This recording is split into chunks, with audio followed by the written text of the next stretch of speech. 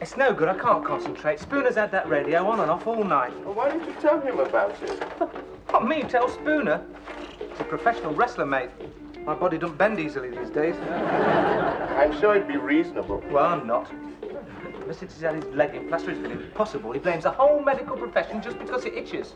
I don't think he'd be quite so angry if he'd have done it in the ring, but tripping over the cat, that's what really annoys him. Yeah. He blames Rigsby. He says that cat's Rigsby's evil spirit. He's going to wring its neck. He'll do it too, you know. Spooner was a Red Devil. Who are they? Airborne division during the war. Oh, the parachute boys. I don't think Spooner bothered with a parachute. He's as hard as nails. He's the one who used to lay across the barbed wire for everyone else to run over. He used to break doors down with his head. I'm not telling him to turn his radio down. Now, come on, Vienna. Stand about on the stairs like that. We don't want another accident, do we? Who's a naughty boy? Mr. Rigsby, I really must complain about Mr. Spooner's radio. It was on all last night. Yes, I'll tell him about it, Miss Giles. Yes, it's his leg, you see, he can't scratch it. That's how Radio Luxembourg's going to help. I hardly closed my eyes last night. Never have known that, Miss Giles. You look morning fresh as usual. Well, I don't feel it. I feel shattered. I'm not surprised the stuff you get on the wireless these days. I mean, where have all the decent programmes gone to, eh? What happened to In Town Tonight? Sure, I don't know, Mr. Rigsby. That was before my time. What about Uncle Mac, then? Good night, children, everyone. Still brings a lump to the throat, eh? Well, if you could have a word with Mr. Spooner. No sooner said than done, Miss Jones. Thank you. And if you find you can't sleep, you knock on my door, all right? I don't sleep much myself, not since Anzio. I'll make a cup of tea, we can have a chat about the old days. Oh, well, Mr. Rigsby, I don't think our old days are quite the same. In fact, I have very few old days. Go on, Vienna. Go on, off you go. Go on. I don't think Uncle Spooner wants to see you at the moment. I don't think he'd have you tried that. Yes. What do you want? Oh, hello, Spooner. How you feeling? I'll give you 3 guesses, Rigby. Does it hurt? Hurt? Of course it hurts. What do you think it's doing? Throbbing like mad. All I can do is sit here staring at the goldfish. Oh, yeah. Funny pets, goldfish. They don't trip you up on the stairs, though, do they? Oh, well, never mind. Hey, that throbbing's a good sign, eh? Shows it's getting better. Eh? Back in the ring in no time, eh, Spooner? Do you want me to autograph it? Hey? Your leg. No, they do that in hospital. It provides a bit of amusement. You touch that leg, Rigsby, and I'll provide you with a bit of amusement. Well, if you're not bearing a grievance, Spooner, I mean, you can't blame me and you can't blame Vienna. It's not his fault you didn't see him. I can't put lights on him, can I? And I know he feels sorry for you. He likes you, Spooner. That's why he rubbed against your legs. Oh, he rubbed against my legs, all right. And I brought him up to see you, and you know his fur gets up your nose. Anyway, as long as you don't bear him any ill will. Do you know what I'm going to do, Rigsby, when I get out of this plaster? No. I'm going to get hold of that flea-ridden monster and wring his scruffy neck. And then you know what I'm going to do? I'm going to beat you to death with a carcass. Hey, now listen, I wouldn't touch Vienna if I were you, mate. Anything happens to him, what about his little friends, eh? Where will they go? They'll be after you. All 30,000 of them, you know the sound of marching feet, then, Spoon.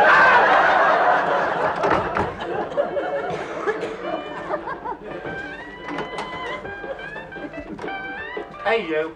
When are you going to tell Spooner about that radio? No. You must make allowances. The man's suffering. So are we. You've got to at least tell him to turn it down. You know your trouble, don't you? You never stop complaining. Nothing suits you. The room doesn't suit you. The furniture doesn't suit you. What furniture? What do you expect for the money you pay? G-Plan? I suppose you like lights shining through polystyrene, eh? Occasional coffee tables, no drapes. Settle for a few cushions. Cushions? You won't be satisfied. This place looks like the inside of a Turkish brothel. If I'd have put any more furniture in here, you'd been overcrowded. And whose fault's that? Exactly. Well, of course, I know tensions must arise. Up here, under the circumstances, of course. What circumstances? Well, nerves about to get taut, aren't they? You know, different ethnic groups, alien cultures. Do you mean because I'm black, Rigsby? Did I say that? Did that word pass my lips? Oh, no. I know, we have to be very careful these days, don't we? Look what happened to Enid Blyton.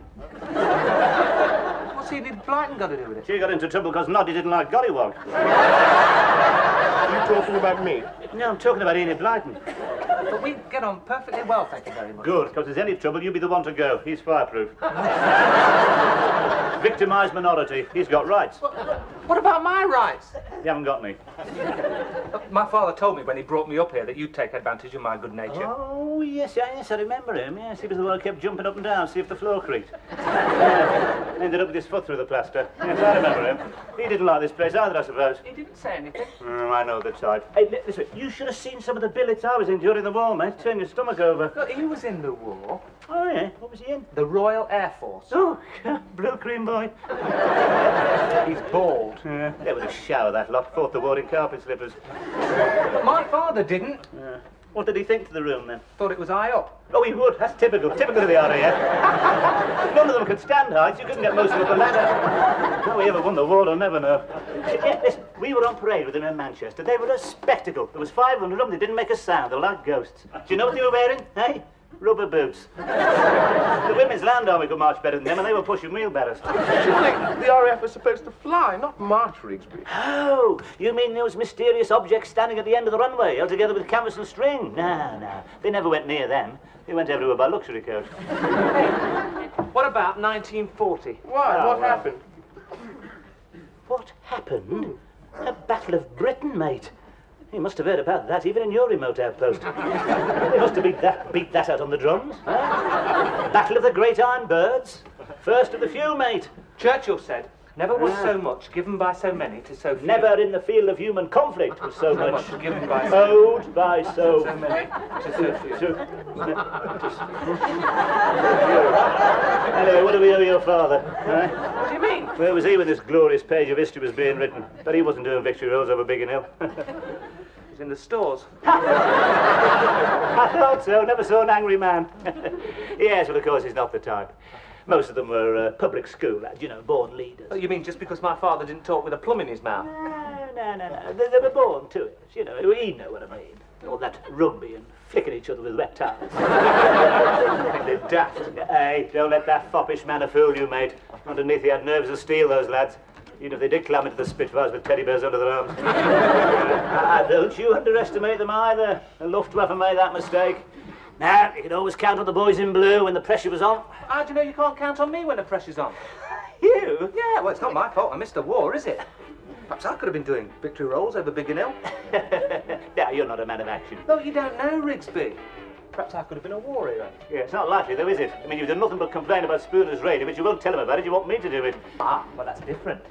He is a professional wrestler. He is a professional wrestler with one leg at the moment, and you're still frightened of him. Suppose he turns nasty. Yes, but of course, if you're afraid of him, yes. I'm not afraid. Don't be a fool, Alan. I'm not afraid. Yes, you are. I'll go down and tell him now. Spooner's been drinking, Alan. Okay.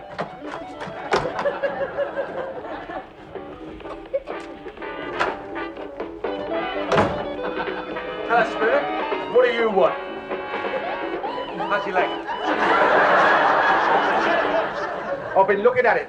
I think they've turned it the wrong way. I'll end up walking like a penguin. Right, I shouldn't worry about it, Spooner. They know what they're doing. Spooner, about that transistor. What about it?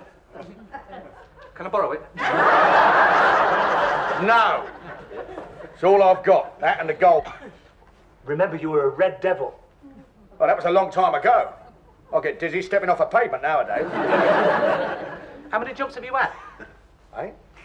Oh, 56. Crikey. Yeah, I could come right down for 3,000 feet and land on a sixpence. One mistake and they'd be scraping you off the tarmac like strawberry jam. And in all that time, I never so much as twisted my ankle. I was taught to fall, you see. Came down those stairs like a sack of potatoes, didn't you? Well, I wasn't expecting it, was I? That mangy cat. I think Rigsby taught him to do that, you know. Well, I mean, if you want any help, Spooner, you know, like peeling your spuds, getting your medicine, all that. Yeah, well, thanks very much, Alan. You know, you're the only one round here that's shown any sympathy. Well, I like that. I mean, I can't ignore human suffering. See these hands? Trained to heal. I have this marvellous soothing quality. It's amazing how quiet people become when I get near the bed. How did that? And it only just stopped throbbing and all. I thought you said your hands were trained to heal. Well, they are. Well, these hands have been trained to kill. Now get out of here before I start using them. Look at this, Spooner.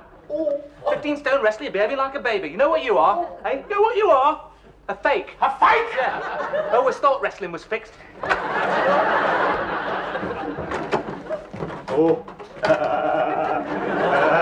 What happened? Can't hear anything, can you? What do you mean you told him? You're very pale. Usually am when I'm angry. Oh, I don't believe it. Don't let this foppish manner fool you, Rigsby. Underneath there are nerves of steel. I could have been up there. Over the Weald of Kent. A couple of 109s before breakfast. I looked him straight in the eye and told him it was a fake. You said that to Spooner. I can't believe it. Did you really say that? Yep. I didn't know you had the nerve. Ah. It's at times like this, Philip, when we realise what we're really made of. What's that? It's Spooner. He's coming for me. It stopped. Oh, don't let him get me, Philip. Don't let him get me.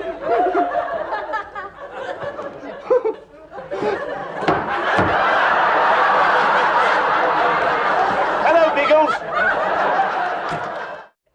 Yeah, you turned out to be a right nappy candle, didn't you? Sure, Rigsby. But I'm not surprised. I saw them go like that in the war. You know, all talk till the first sign of danger, then they fell apart. You'd have been one of the first to crack. What about you, Rigsby? Why don't you tell Spooner? Me? I'm not complaining. A little bit of music doesn't worry me. You won't go because Spooner threatened to wring your neck. I'm surprised that someone who faced the might of the German army should be afraid of Spooner. That is, if you did face the might of the German army. Oh, yes, and what are you getting at? Only that I always thought English heroes were supposed to be modest. Yeah, I'd heard that people who really saw action never talk about it. Oh, well, you know why, don't you? Because nobody listens anymore. They're not interested. They just want to forget the whole thing, that's all. Yeah, just a couple of poppies on Armistice Day, that's about it. Yeah, the parades get shorter every year. They can't even be bothered to keep quiet for the 2-minute silence now. They'd rather hold a pop festival any day. Do you know, I often wonder what we saved this country for, you know. Hey, what happened to all the old traditions, eh? What happened to good old British grit? I think you're sweeping most of it under the carpet. Listen, mate, I was one of the first. I was there. I didn't take any notice of old Chamberlain, you know. In my hand, I have a piece of paper. We all knew what he could do with that. And I saw action, too. Don't you make it... Now, look, if you don't believe me, mate, what about this? What do you think? What do you think this is? Looks like your nipple. No. Sorry, it's the wrong side. Here. Do you think that is? That's your other nipple. No. Here. Shrapnel, mate. If that moves another inch, I'll be the last casualty of World War II. Now, here's somebody who knows what it was like to go without during the war. No orange juice for you, was there, Miss Jones? Well, I was very small. Yes. I was only a baby. Yeah, well, you must remember it, though. You know, ration books, gas masks, yes, Potato Pete, Dr. Carrot, Victory Pie. No, I don't remember. I mean, I was still in my prime. Yes, but it was the People's War, though, wasn't it, Miss Jones? I mean, everyone suffered. Well, it was some years before I saw a banana. Yes, there you are, you see. And Mother always insisted that we were machine gunned coming from the vicarage. She was pushing me in my pram, and this Messerschmitt dived very low. She saw the pilot quite clearly. In fact, she swore it was somebody she'd met in Germany before the war. What she must have said to him to make him go to those lengths, I can't imagine. There you are. What do you think of that, eh? Miss Jones even defied the Luftwaffe for my pram. That's what it was like in those days, mate. Blood, sweat, tears, sacrifice. You lot don't know you're born. Well, it's not my fault I was born too late, is it? I mean, I could have made sacrifices. You make some... You fly into a tantrum if you have to go without your puffed rice. Sacrifice? You couldn't have made so. Your hair's too long. You eat too many sticky sweets. No, you know your trouble? You never did your national service. So what? So what? You could have seen the world, lad. Could have had your own Bren gun carrier at 18, a good bunch of mates. You wouldn't have been frightened of Spooner. Oh, that's what I really came up about. We really must do something about Mr. Spooner. Yes. It was no good asking him, Miss Jones. He came back terrified. I wouldn't say that. He's right, Philip. Of course I'm right. Who has to get the spiders out the bath for him? I do. It's true. OK, I'm a physical coward. I don't mind admitting it. It's the same when I was at home. All the dogs in the street used to bark at me. Even ours. There are different kinds of courage, Alan. I mean, we wouldn't like to go into a ward full of smallpox. Neither would I. It was all a long time ago. You don't want to listen to Rigsby's stories. I mean, how do we know what really happened? I beg, are you calling me a liar? All I'm saying is that the memory can sometimes play tricks. We see whose memory can play tricks, mate. Just you wait here a minute. Just you wait a minute. Now we're in for it. What do you mean? He'll be bringing up his burnished shell cases. And his letter from Monty. He'll be fighting World War II all over the house again, shouting at us in German and kicking the door down and telling us all those ridiculous stories. How he knocked out a German machine gun nest with an empty beer bottle. He never shuts up about it all. Now then, I'll show you a thing or two. What's that? Yes, evidence, mate. Mementos of 5 years of conflict. Well, I can't stay, Mr. Rigsby. I really only came up to complain about Mr. Spooner. Yes, of course, Madrid. Yes, I'm getting round to it.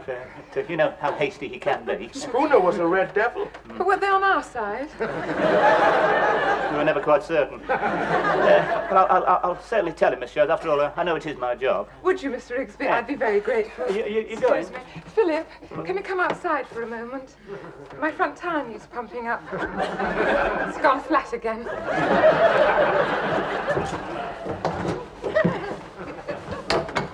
Never asks me to pump up the tyres, do you notice? Always in. I don't know. Well, at least I thought she'd be interested in these. Nobody's interested anymore. God, they soon forget what you've done for them, don't they, eh? There were no flags up for me when I came home. No banners across the street saying welcome home for me. I hoped I wasn't coming. What did they ever do for the war effort round here, eh? I mean, apart from that bloke opposite, nothing.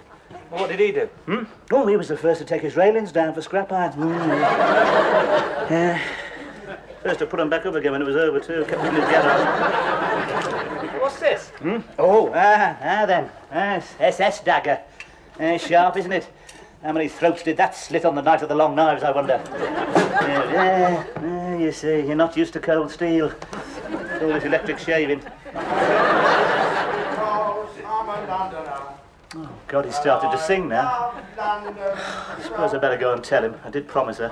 You could do yourself a bit of good as well. She did say she'd be grateful. Yeah. What if he turns nasty, though? Show him what you're made of. Well, me to be all over the floor. You're not frightened of him, are you, Rigsby? No, Well, just because he was a red devil? Well, it was a long time ago, you know. You've got nothing to worry about.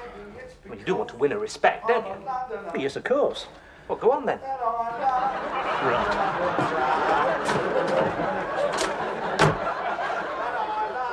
London town.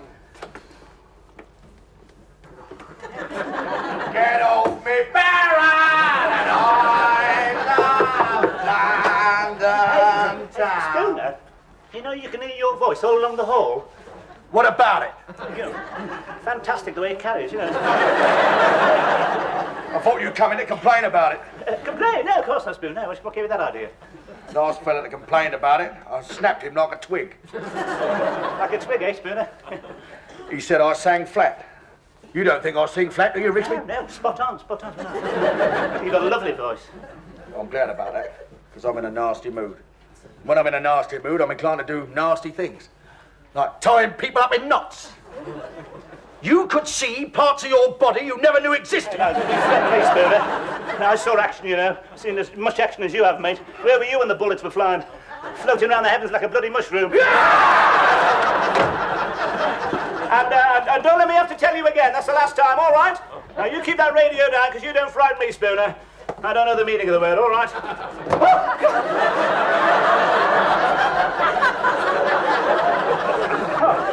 What did you do that for? It took me back years. That you frightened the life out of me. Where'd you get it? That came off a dead German, that. Hey, but where did you get that from? Out the case. I'd almost forgotten about that. That's my old captain's 45, that, you know. Is it loaded? Is it? Of course it's not loaded. You don't leave guns lying around loaded. Don't you know anything? Oh, where's your hands? Don't point that at me. Well, you said it wasn't You loaded. don't point guns at people. That's the first rule. All How right? did we win the war, then? God. Handle these things with respect, mate. Look at that action, eh? It's as smooth as the day it was made. Look at that.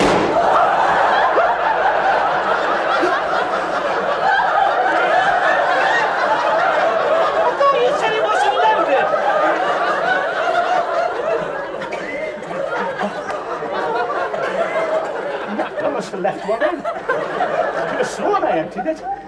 Point is, where's it gone?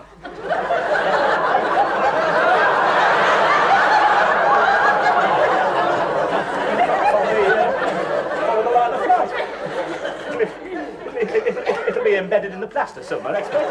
Hey? There's a hole in Spooner's door. What are you talking about? Oh, my God. I'll tell you something else as well. What? He stopped singing.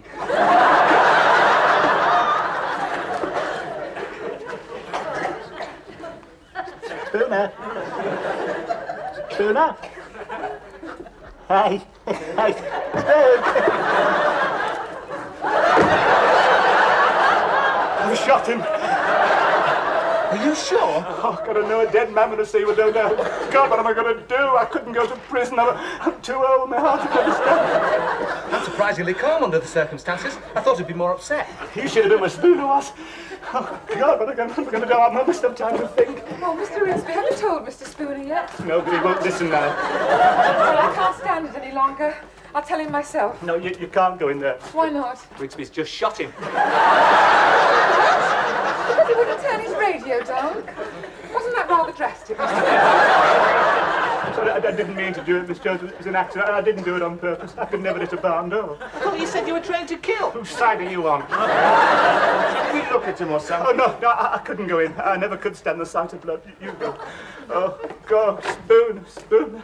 And he was so alive just a minute ago.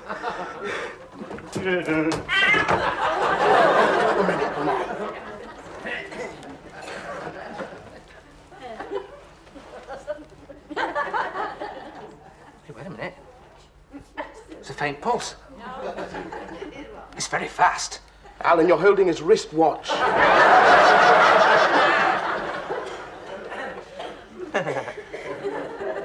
Oh, I can't find it. Have you got a mirror? This is no time to be thinking about your appearance, Alan. Poor Mr. Spooner, we were so unkind to him. Can't you do anything? It's too late now. Death has cheated me again. Poor old Spooner.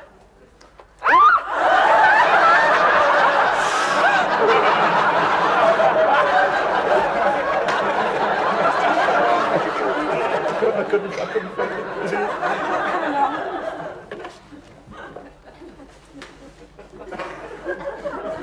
Oh, my God. Oh, Spoon. He doesn't look too bad under the circumstances. Spoon, I'm sorry. I didn't mean it was an accident. I didn't do it on purpose. I promise I'll never do it again. Spoon, what can I say? Just say one last word. Can you ever forgive me, Spooner? No, I can't, Rigby! I've been trying to get to sleep for 2 days, and when I finally manage it, you're whispering in my ear I was shooting bullets through the door! You rotten sod! You could have given me a heart attack. I've aged 10 years. Come on, Rigsby. I thought I'd never smile again. That's the biggest laugh I've had since I tripped over the cat.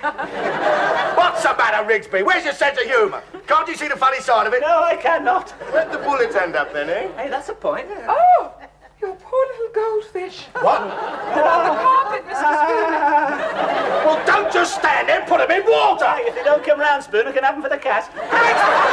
Let me get out! Sense of humour. You wait, Rigsby, I'll get you!